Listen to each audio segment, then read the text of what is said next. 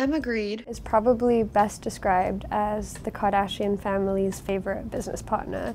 She's played a crucial behind-the-scenes role in helping them transition from reality television into the business world, and she's helped them start 3 companies, including Kim Kardashian's shapewear brand Skims and Good American, the denim company that she started with Khloé Kardashian. Grede grew up as one of 4 daughters to a single mother in East London. And as she describes it, she was always extremely interested in fashion, and she would save her money from odd jobs like doing a paper round to buy fashion magazines. When she was in her early 20s, she got into the London School of Fashion, but she couldn't afford to complete her education there, so she got a job at a fashion show production company.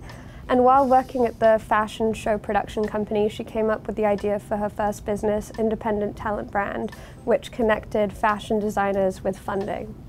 You know, it's so interesting because being in fashion, what I was seeing is that I just learned so much more doing these work experience placements than I was getting from the college experience. And you know, it was just one of those things where I made that decision, and I look back on it, you know, I think that there are reasons to stay in college, of course, having that security of an education. But for me, I just felt like, you know what, I just need to hit the ground and get in and meet people and network.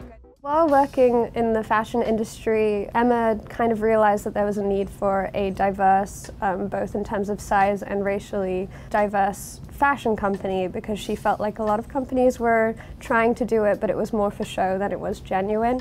So she came up with the idea for Good American, and she had gotten to know Kris Jenner from just being part of the fashion show scene. And Kris said that she should take it to Khloé, and together they founded Good American in 2016.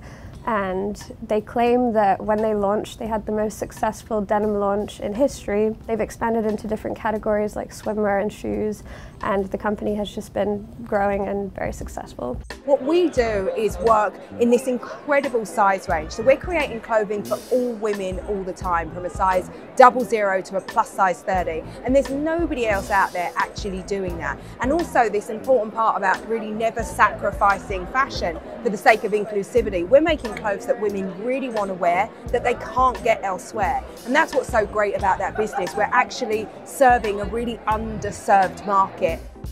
Emma was approached by Kim Kardashian about Skims in 2019, and because she had just created Good American with Khloé, it felt like a natural fit for her to join Skims. And she currently works as the Chief Product Officer. Her husband, Jens Grede, is the CEO of the company. And so together they kind of manage the day-to-day operations as well as the design and merchandising for the company. She's also the chairwoman of the 15% Pledge, and that was founded after the murder of George Floyd in May 2020. It's a commitment from retailers like Sephora to pledge at least 15% of their shelf space to Black-owned businesses and entrepreneurs. What's so incredible about the pledge is that we've created $10 billion of opportunity for Black-owned businesses, with the likes of Nordstrom, Sephora, Ulta, Bloomingdale's, all having taken the pledge. And it's meaning that so many more entrepreneurs are getting access to wholesale, to retailers that they may have otherwise been overlooked.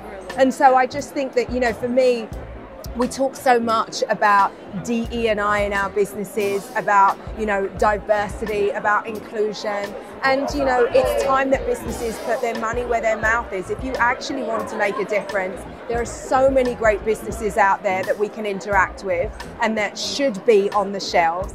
And she also was a guest judge on Shark Tank, so if you're not in the fashion industry, you may recognize her from there. One thing I think is important to highlight about the story of Emma is that, you know, a lot of celebrities launch businesses and most of them are not successful because it takes more than just, you know, a whole bunch of Instagram followers to be successful. So Emma seems to have found this perfect recipe of collaborating with these influencers, but also they have a business partnership where they're both bringing equal amounts of work and commitment to the table, and that's why these businesses seem to be working.